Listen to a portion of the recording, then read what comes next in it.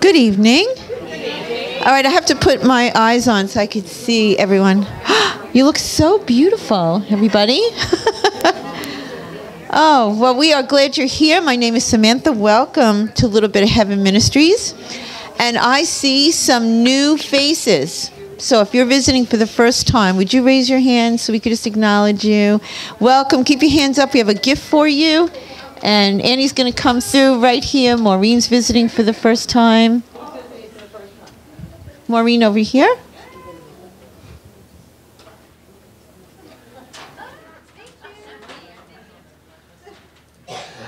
And that gentleman. And I do have to just mention, if for any reason you have parked in front of the animal hospital, we actually have the entire parking lot except right in front of the animal hospital, which is the brick building next door. It's a 24-hour hospital. It does need to always be vacant at any point for their animal emergencies. So if anyone's parked there, this would be a great time to move your car. I want to thank Phyllis coming in early to get that coffee ready, because you do not want to taste my coffee. My mother used to walk in here, see me behind the counter, and had the look of fear on her face. Anyway, for those of you visiting for the first time, I always quickly try to share the story behind Little Bit of Heaven Ministries. Doing that actually for two reasons. A lot of times people come in, they're not quite sure what we are. And of course, every time you come in, for those of you who are regulars, it's always looking different, right? We should have these tables on wheels or something. We just keep switching it around. But for Kathy Gallagher, we definitely need a lot of room in the front, so we kind of switch it around for you. But Little Bit of Heaven is actually a full-time ministry. We're a non-for-profit, all volunteer-run. Every single one of us here is a volunteer. We all do this as a labor of love. But it actually came from a vision that I had well over 21 years ago. And I was home one night, I was watching the news, and unfortunately that night told the story of a young girl who was kidnapped on Long Island. Now, she has since come forward. I usually would very rarely say her name out of respect for her, but her name is Katie Beers. And I can say that because she's now quite victorious. I mean, far beyond what I would have ever imagined, and so I'm excited for her and how God is working in her life. But from watching that show, I literally, on the news, I was so overwhelmed with the evil of the world that I literally just cried out to God. And I just said, what's wrong with this world? And can't there just be a place for good people? And I actually heard two words very clearly, and those words were, that's heaven. So I responded back and said, well, can't there be just a little bit of heaven on earth? So that is where our name came from. And for the next 2 years, I began to write out my vision. You know, if there was a little bit of heaven on earth, what would it be like? And I started to imagine a haven and a refuge and an oasis away from our stuff, because we all have stuff. And if we don't have stuff, we have issues. And if you don't have stuff or issues, consider yourself blessed. So I said, you know, if there was a place like this, I would want it to be open to all ages so no one would be home alone. And we have little Lila Grace, who's here tonight. She's 6 months. Woo-hoo. And she is a believer. So as you can see, her hands right now are in the praying position.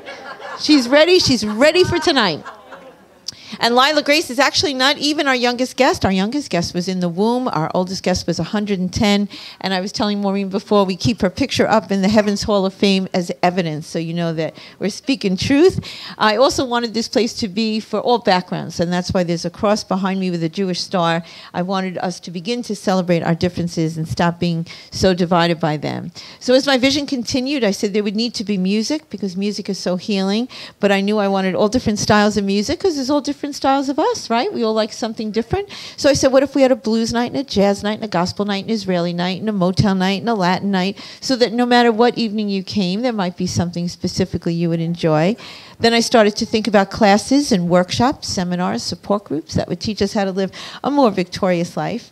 And then I started to think about chocolate. It's a fine line between issues and chocolate, I'm just saying. So I knew I wanted to keep it simple. So I said, why don't we just do coffee, and we'll get some really great desserts that I did not bake, and we'll get them from a local bakery so they get blessed by the business, and at the same time we get some really awesome desserts that we normally wouldn't have. So anyway, I've written all this down, and I saw everything so clearly. You know, when God gives you a vision, right, Jules? You could see detail. So I saw the colors, I saw what would be on the walls, and I saw everything in the vision except for you. And I didn't understand, why would you give me this whole vision, but nobody's coming? Now, he showed me that later on, but at the time I didn't understand, the seats are empty, Lord, so why would that be? So anyway, I wrote all the vision down, I sketched it, and finally I sat down with a friend of mine that I call my life speaker. And you want to make sure you surround yourself with life speakers. Those are the people that when you go and you tell them something, instead of telling you all the reasons why it won't work, they'll tell you all the reasons why it can. Jules is a life speaker. Woohoo! Hopefully I'm yours as well. So anyway, I show her the whole vision, and she goes, "Oh, Samantha, this is such a great idea. When are you going to do it?" I'm like, "Well, I'm not going to do it." Just, "What do you mean?" I said, "Oh, I can't do this." She goes, "Why?" I said, "Well, let's see. Let's start with, I have no money. I certainly have no clue. And I can't make coffee." So I did not see me. I really thought I was the idea person, and I was going to meet the person who had money, knowledge, and the ability behind the kitchen and give it to them, and then ask if I could volunteer for them. But this girl didn't see it that way, and she just looked at me. She goes, "This sounds like God to me, because when you can't, he can." So she said, "Samantha, I'm going to challenge you. I want you to get together with people that are strong in their prayer walk. Bring this list with you and pray over this list. And if it's the Lord's will, you know what? He'll do it in spite of you." So that's what we did. We got together with 6 people. We prayed over this list. Within weeks, every single item on that list was provided for supernaturally. No one ever gave me money. We literally found the items, whether they were in dumpsters or garage sales on a Sunday, and you name it, the most obscure places. And we ended up opening on April 8th, 1994. We'll be going into our 21st year. Woohoo! That is amazing. And I share that because if you have a dream or vision that you're sitting on, get off that tuchus. All right? That's the Jewish word for tush. And seek him. I would have missed all this if nobody went into agreement and spoke life. And it would have been somebody else. Because, we're irreplaceable. He's looking for the yes. He's looking for the person who will say yes. Let him do what we can't do. And that's why I always share the story in the beginning. So anyway, since the day we opened, well over 100,000 guests have been through our doors from all over the world. We just had a band here about 2 weeks ago from Russia. We've had people visit from Sweden, Norway, Scotland, Estonia, Latvia. Quite amazing. E.Northport, not so much. They're still trying to figure out what we are. What is that place? And they keep driving by. So I figured as soon as we move to another town, then they'll start coming. So anyway, but we're so glad you're here tonight. Kathy Gallagher will be here going into her 6th year at Little Bit of Heaven. She has an amazing, amazing ministry. How many people have seen Kathy before? So we know why you're back. Okay, let me go the other way. How many people have never been to a Kathy Gallagher evening? Okay, so, seatbelts are required. I always have to put out a disclaimer before I bring her up here. Because what you see is this really cute, adorable little person in a package. But you know what she really is? I don't know if you've ever, this is one of my favorite posters. Do you ever see the poster where it's a kitten looking in the mirror, but the reflection back is a lion that's roaring? That's her. Because she comes up and she's like, "Oh, I'm so glad you're," and she's just like me. She's all excited. She's so happy that you're here, and she's so, thrilled. And then she gets down to business. So I'm just saying, I'm telling you, supernatural things happen, including to her herself. For those of you who were here a month ago, right here on this altar, the Lord healed her. And we all were witnesses.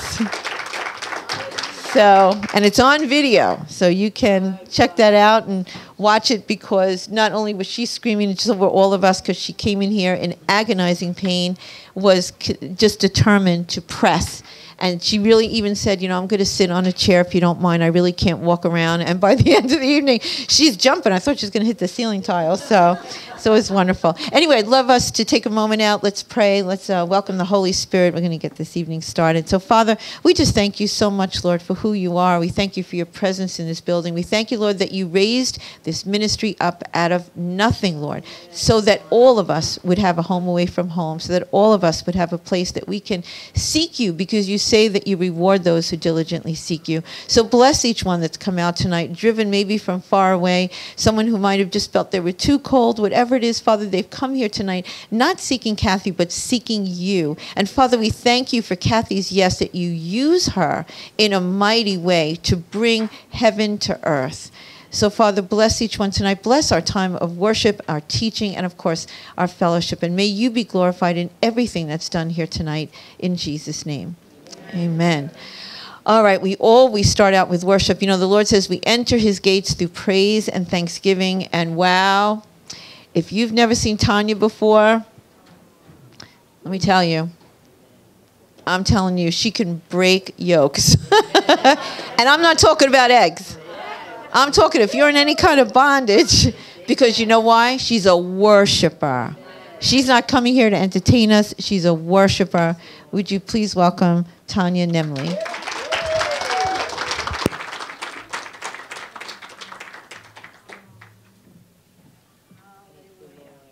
Praise you, Jesus. Hallelujah. Good evening, everyone.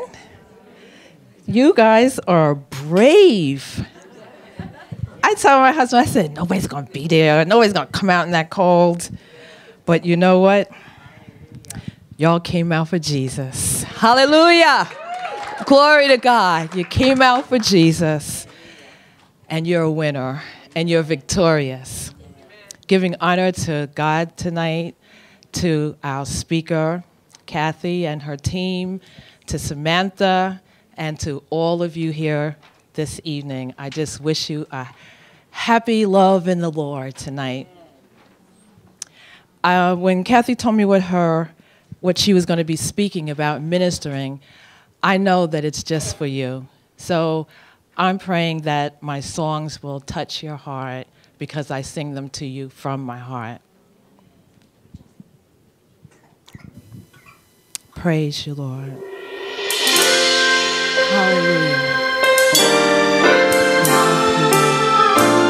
Thank you, Jesus. What a friend we have in Jesus. Amen. Hallelujah. Thank you, Lord. What a friend we have in Jesus. Our sins and griefs to bear. What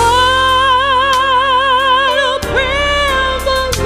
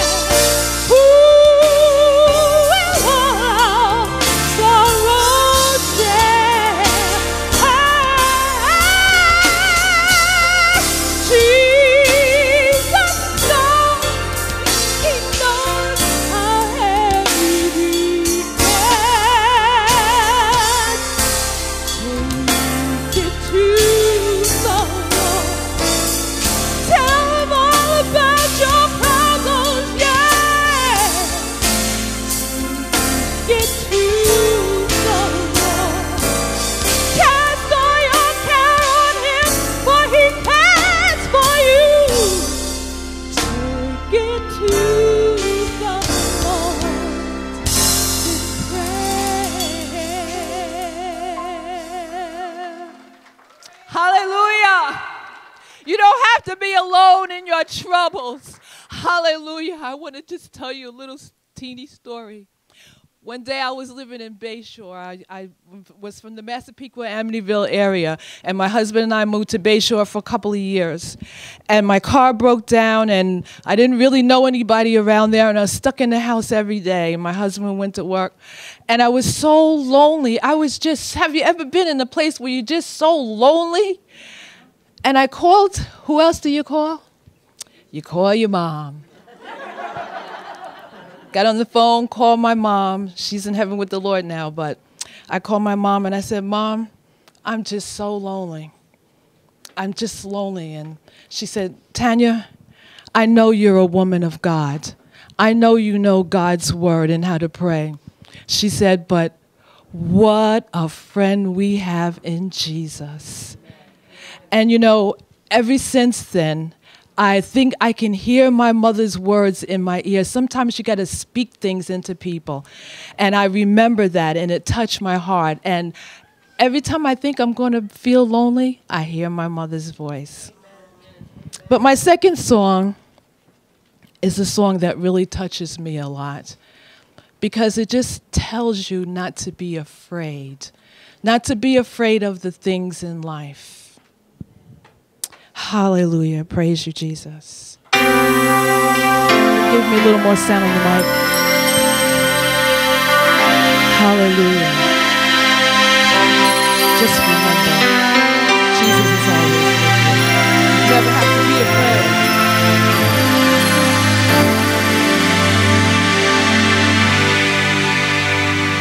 When you walk through a storm, hold your head up high and don't be afraid of the dark. At the end of the storm, there's a golden sky and the sweet silver sound of our Lord. Walk on through the winds, walk on through the rain, though your dreams be tossed and blown. Walk on with hope in your heart, and you'll never walk alone.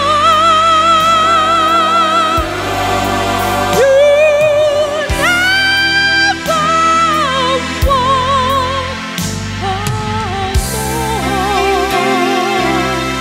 As long as you have Jesus Christ, you will never be alone.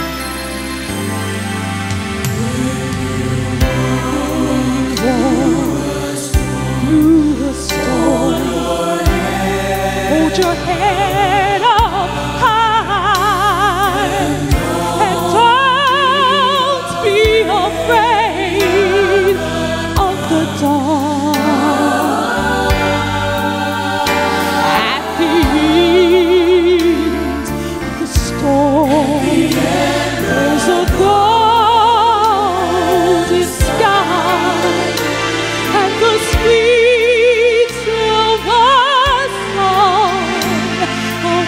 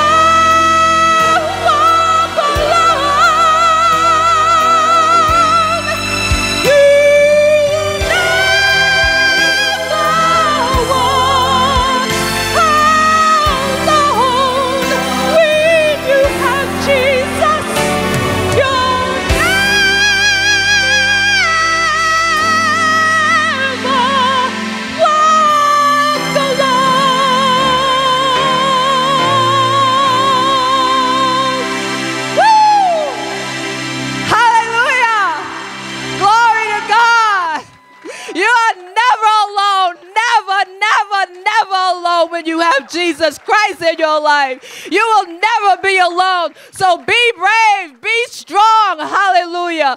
Glory to God, glory to God, glory to God. Just open your hearts up tonight. God wants to minister to you tonight. Oh, hallelujah. Don't be afraid of the Spirit. Just call the Lord into your life tonight and allow the servant of God to minister to your soul from the Lord. Hallelujah.